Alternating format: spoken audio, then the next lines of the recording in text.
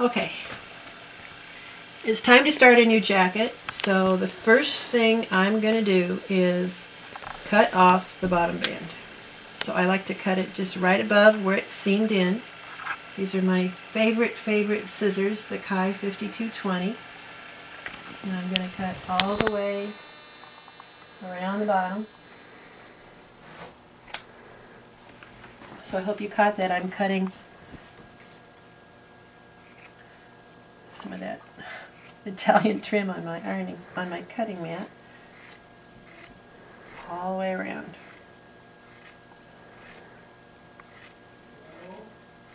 I will cut off the cuffs and the neck in almost every case in exactly the same way.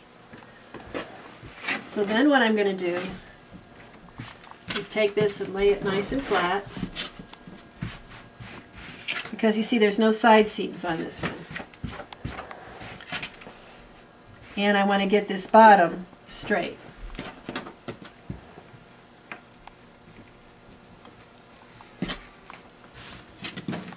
You'll be surprised how crooked the bottom is. Sweatshirts, even the very best ones, are made pretty mass production. So don't expect super great grain, don't expect super straight edges. Isn't going to happen. So I've lined this up, and I'm going to cut this off with my rotary cutter. The new one I love. This happens to be a Dritz, but it's actually a Kai blade. So when you cut that off, and I had gone over a pin so I have a dull place, but I really do love this Kai rotary cutter. So now this will go in the garbage. So I've got a straight bottom. As I have it here, I'm going to put a pin where each side seam would be. Then I'm going to fold the neck in half, matching the shoulder seams of the Comfort Color ones or the dropped yoke seam of the Authentic Pigment ones. So here I have a center. Match these up. So here's my center front.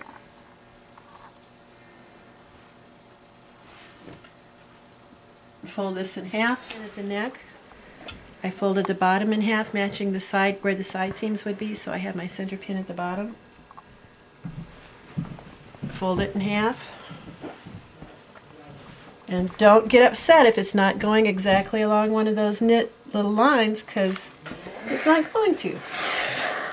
And it's really no problem. So just press it.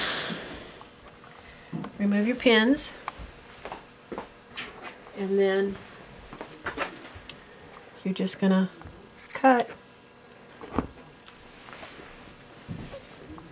right up that line.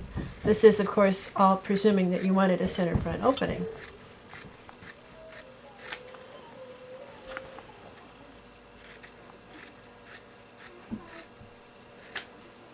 Now I'm going to cut off the neck ribbing, but I'm going to let you know that what's going to happen with this sweatshirt is that I'm going to be wrapping this center front with black bias cut silk ribbon, so it's going to go back twice like that. But I need to stabilize that center front. So I am going to, you can come to this mess, Jeff.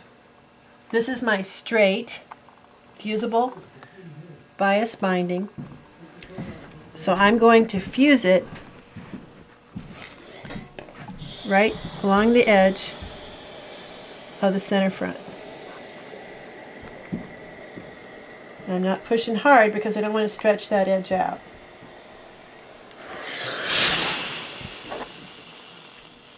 Then what's going to happen is this is going to roll twice to the outside after I've marked it, and then I'm going to punch holes and I'm going to whip the ribbon, but that's in another video clip. But that's how I stabilize the edge.